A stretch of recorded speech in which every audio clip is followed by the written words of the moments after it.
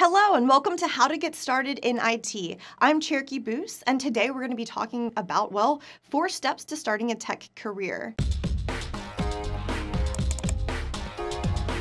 The first thing we'll be taking a look at is, you need to think about what you want to do. We'll also talk about learning the skills needed, gaining the experience, and, networking. So let's take a look at that first topic. What do I want to do? Here, we have to apply some logic. Let's be practical, right?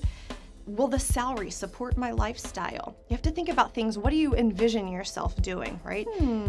Where do I want to live? Where do I want to work? What is the cost of living? Is it that ratio? Is it compatible, right, for that particular area?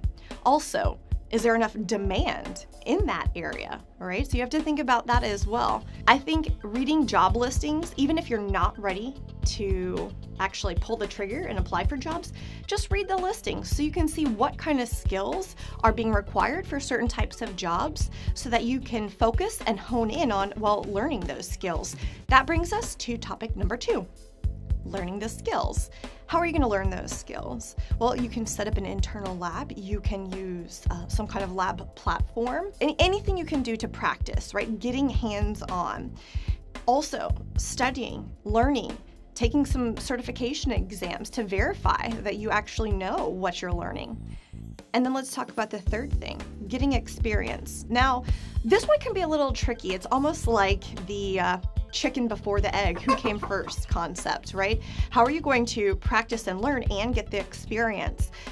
I have a couple suggestions. You can volunteer your services. Believe me, your friends and family have needs, broken computers if you want to start as a computer technician, or if you are looking for something a little bit different, reach out within your community. Look to nonprofits, local schools, churches, whatever that has a need. You can help them in certain ways. So that's a great way to get some experience. Internships, they're another really great way to get started there. And then the last thing you really have to do is put yourself out there. Network. Talk with people. Join local organizations. Have that human interaction. Let people know that you're looking for something. They're not going to know if you don't tell them. You could look for meetups online.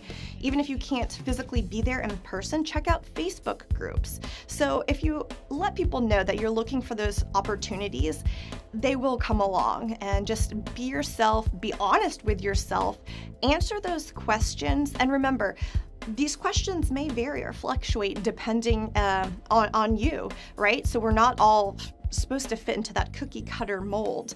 And you may have certain questions that I didn't ask that need to be answered. Please feel free to share the questions that you had to ask yourself in the comments below.